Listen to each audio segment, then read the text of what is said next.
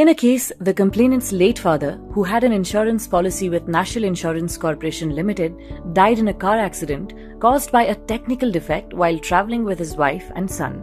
The insurance company initially accepted the claim but later repudiated it, stating that the vehicle was overloaded with 6 passengers instead of the insured capacity of 5. The District Consumer Disputes Redressal Commission ruled in favor of the complainants, ordering the insurance company to pay Rs 1,89,451 with 6% interest. The insurance company appealed this decision to the State Consumer Disputes Redressal Commission.